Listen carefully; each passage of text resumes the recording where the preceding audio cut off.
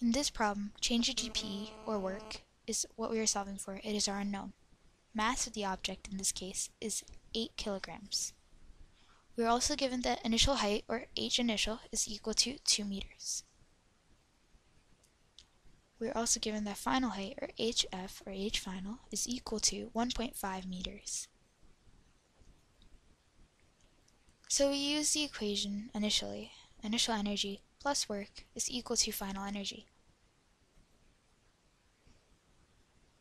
Since we're talking about GP in this case, initial gravitational potential energy plus work is equal to final gravitational potential energy.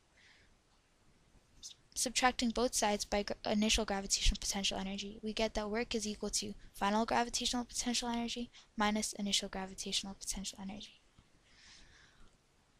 Putting in mgh for GPE, we get that work is equal to mgh final minus mgh initial.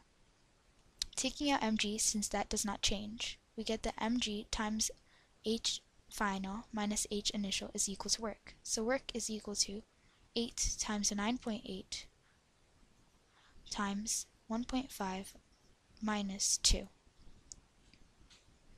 So we get that work is equal to negative 39.2 joules.